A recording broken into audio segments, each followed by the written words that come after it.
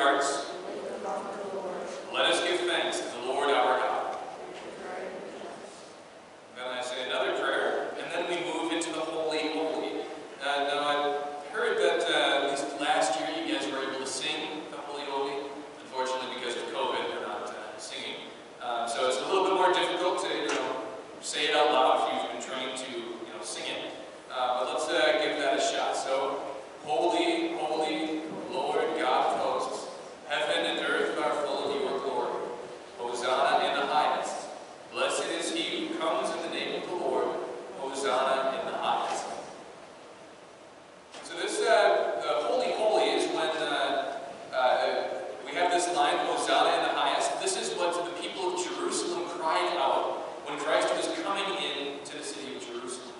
And they were incredibly joyful. They were kind of shouting it out. And so this should be a little louder. At least everybody should be saying it at least.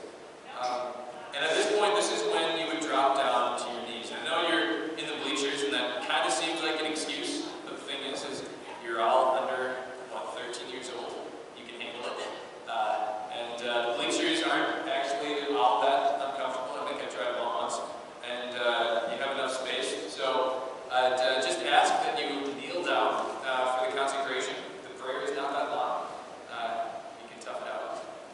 All right, then I have a series of prayers, the consecration. And then I say, I kind of lift up the chalice and the paten, and I say, through him and with him and in him, O God, Almighty Father, in the unity of the Holy Spirit, all glory and honor is yours forever and ever. Easy response. Great. Then the Our Father. Now this one has kind of puzzled me a little bit, because if nothing else, the Our Father is something that you should know. And it seems like we've been kind of having pretty quiet. Maybe you're just kind of praying very quietly in your own hearts. But this is a part of the Mass where you can speak that prayer out loud. So please speak out loud. The Our Father. It's us, our Father. We're speaking as a group. And so we kind of need to hear a group. Then we move into kind of another prayer where I say, as we await the blessed hope and the coming of our Savior, Jesus Christ. And then you respond, for the kingdom, the power, and the glory are yours now and forever. So let's try that. As we await the blessed hope and the coming of our Savior, Jesus Christ.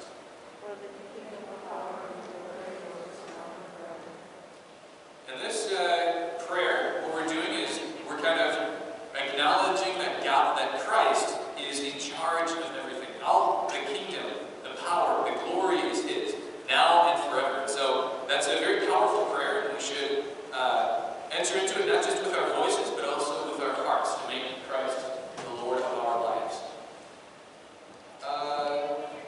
Then we have a simple amen. Then the Lamb of God. The Lamb of God is kind of another point where we would typically be singing it. We're not singing it now. And so to kind of move from singing to kind of saying it can be a bit of a challenge. But let's give that a shot. So, Lamb of God, you take away the sins of the world.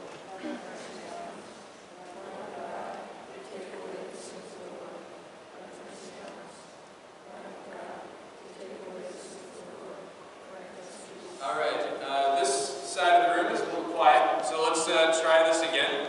Lamb of God.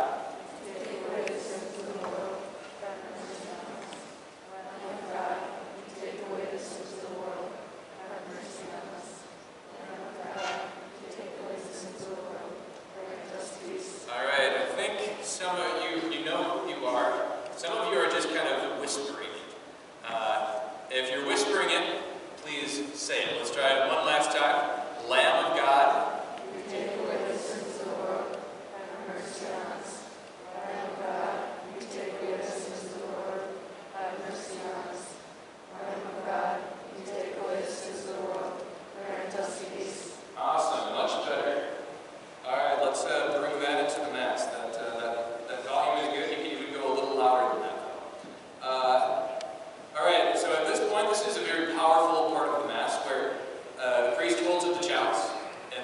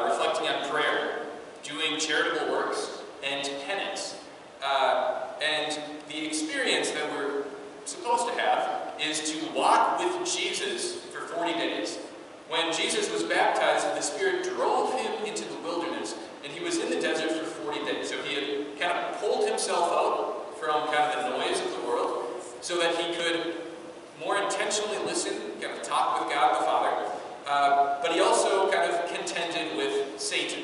He struggled against 3 particular temptations from the devil. And in Lent, the challenge is for us to acknowledge that we are also tempted, and that not only are we tempted, but we have even fallen. We've said yes to the temptations. And this is a time for us to repent and show God and ourselves that we truly want to change. We want our lives to be different. We want God to be more a part of our lives.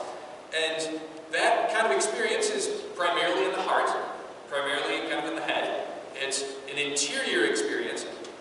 But in order for it to kind of sink in, to do things is important. So I'd encourage you over the kind of this week leading up to Ash Wednesday to think of, you don't have to do a ton of things, but just something that will remind you that your life is called to change.